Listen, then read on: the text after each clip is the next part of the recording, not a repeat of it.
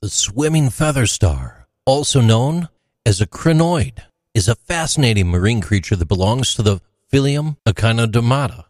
These remarkable organisms are renowned for their elegant appearance and graceful swimming abilities. Let's take a look at the scientifically accurate account of the swimming feather star. It's a member of the class of Crinoidea, which includes approximately 600 species. These animals can be found in oceans worldwide, inhabiting various depths ranging from shallow coastal waters to the abyssal plains. They're mostly commonly found in tropical and subtropical regions, where they thrive in diverse marine ecosystems. Physically, the swimming feather star possesses a unique and mesmerizing appearance. Its body consists of a central disc, which serves as the main hub for its appendages.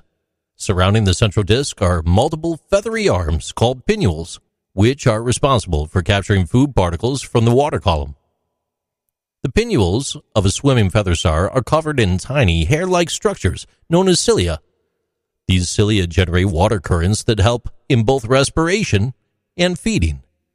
By rhythmically beating their cilia, the feather stars create a flow of water that directs food particles towards their mouth, located at the center of the disc. In terms of locomotion, the swimming feather star possesses an incredible ability to swim and move through the water. Unlike their sessile relatives, such as sea lilies, they have evolved a unique adaptation that enables them to detach from the substrate and actively swim. This ability is facilitated by muscular stalks called cirri, which connect the feather star to the sea floor. When a swimming feather star wishes to swim, it releases its hold on the substrate and begins to undulate its arms in a rhythmic motion. These undulations create a wave-like motion, propelling the feather star through the water column. It's truly mesmerizing. Watching their graceful swimming, it resembles a flying underwater ballet of sorts. Feather stars are primarily filter feeders, subsisting on a diet of plankton and other small organic particles present in the water.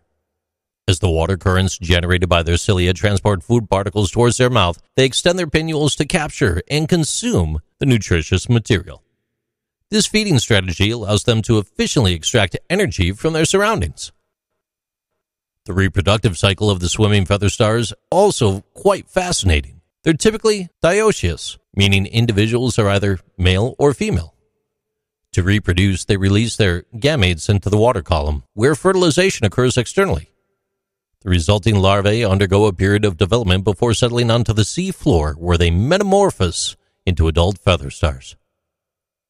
Swimming feather stars play an important ecological role in marine ecosystems. They contribute to nutrient cycling by consuming organic matter and serving as a food source for many predators. Additionally, their presence in coral reefs can be enhanced through their biodiversity in providing habitats to microenvironments for other organisms. Swimming feather star is a visually stunning and scientifically intriguing creature. With its delicate appearance, mesmerizing swimming abilities, and filter-feeding lifestyle, it serves as a testament to the diversity and complexity of life in the oceans. Studying these remarkable organisms not only deepens our understanding of the marine ecosystems, but also highlights the beauty and wonder of the natural world. These are Interesting Things with JC.